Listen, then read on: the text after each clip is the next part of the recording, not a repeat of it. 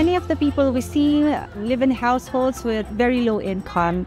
Most of them rely on grants or people or other relatives who send them money. So most of them work irregular jobs.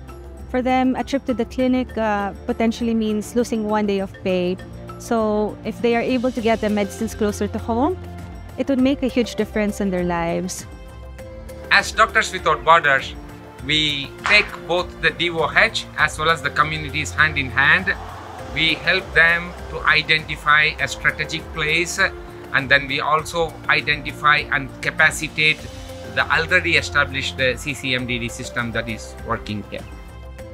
The Doctors Without Borders that I am about to meet, they are doing quite a lot, especially in terms of the decentralization of the distribution of chronic medicine for our chronic patients. So I'm excited. They are doing a lot of work. It's one thing that is really helping us as a department, because some people come to hospitals only to pick up medicines, whereas if we continue to decentralize and try to get other areas where we can distribute. I even said when I was talking to the Premier that we must engage traditional leaders, we must engage municipalities so that we expand our pickup points. The non-communicable diseases that we are looking at is mainly hypertension, diabetes, mental health, and with this project we aim to reduce the number of people that end up going to health centers and make it possible for them to get medication closer to their homes. You see the number that they brought out today.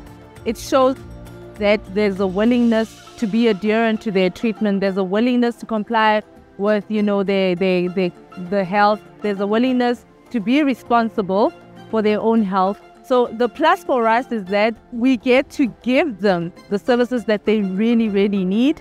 People with chronic conditions, hypertension, diabetes, most of these are elderly people.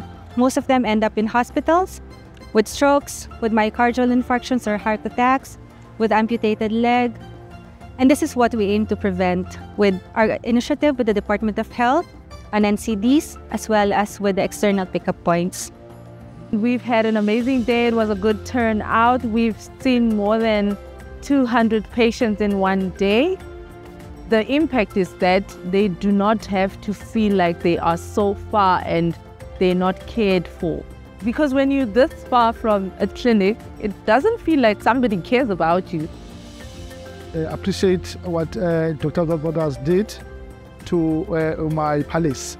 My people, they travel to Tapalofa Hospital to fetch only treatment. From here to hospital, it costs at least 150 rand. So it's a huge, huge relief.